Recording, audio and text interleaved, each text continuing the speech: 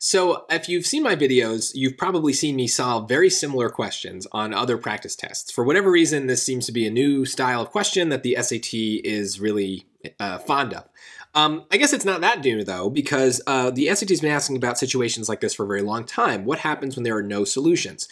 And so the way my brain thinks about this is I notice that these two equations, even though they're kind of messy, they're both lines. So you could just try to think of them as lines, and we need to know when do lines have no solutions? When would two lines not intersect? Well, that only happens when they are parallel. And when they're parallel, it's because they have the same slope. They have different y-intercepts, but they have the same slope. So if we're thinking in terms of y equals mx plus b, it's that m portion that we're interested in.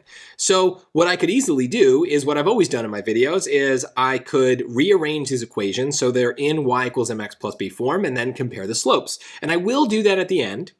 But I've had a bit of an epiphany, and maybe it's just because in this particular case, we have answer choices that let us test things out. So normally when we have systems of equations and we're asked to find the solution, we just graph it, let Desmos take care of it. It's going to show us where they cross, and that's that. We don't need to do any algebra. But here, if we do that, it gets a little messy. So the top equation graphs no problem, but the second equation gives me this little error, and that's because there's too many variables. The h is causing a problem.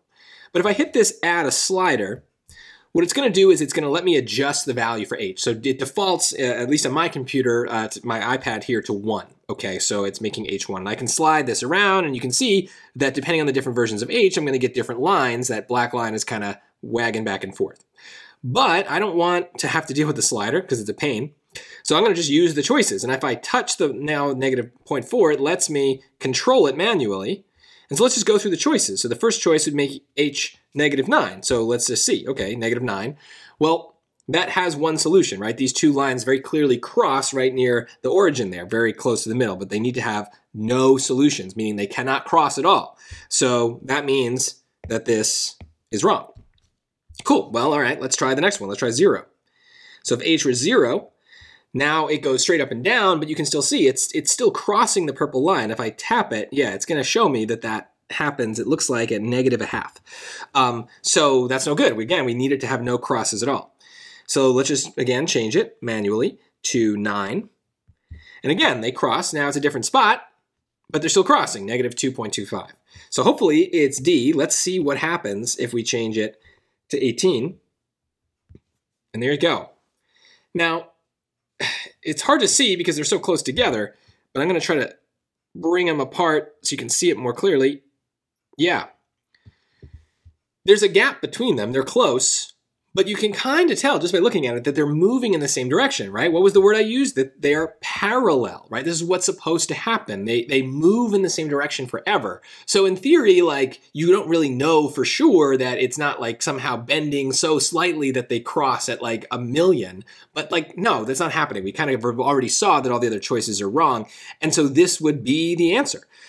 So I was able to get this without really any understanding of the math involved, other than knowing what no solutions is supposed to look like on a graph, right? To me, when I talk about the solutions of like a system of linear equations, I'm thinking very visually about lines on a graph and where they intersect, where they cross, or in this case, that they don't cross. So there you go. I think this is a hard question, and it has some difficult concepts, but maybe, maybe now you can understand it.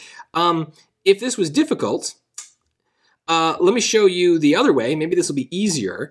What we would need to do is turn both of these equations back into y equals mx plus b form. So the top one obviously is pretty jumbled. So I have 4x minus 9y is equal to 9y plus 5. So I'm going to bring all the y's together. Let's do it. I'm going to add it this way.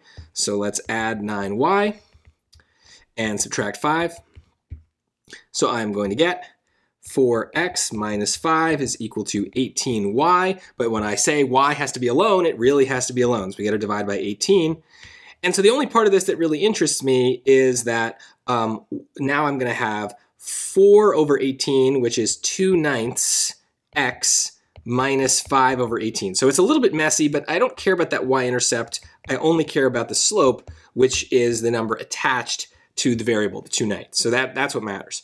Now I have to do the same thing for the other equation, which is also close to y equals mx plus b, but not quite. I would need to divide by h. And if I do that, the y is now alone.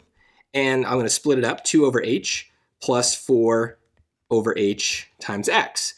So you can see too, in this y equals mx plus b, the b comes first, right? I don't really care where the pieces are. What really matters is how they're attached to the variable. So the m, the slope, is always what's attached to the x. So there's the 4 over h. And maybe I shouldn't have reduced this, because now I just need to set them equal to each other, the two slopes, because they have the same slope. So 2/9 is equal to 4 over h. It's very clear that h has to be 18. Oop, that's an ugly 18. And so there you go, that's what we got originally.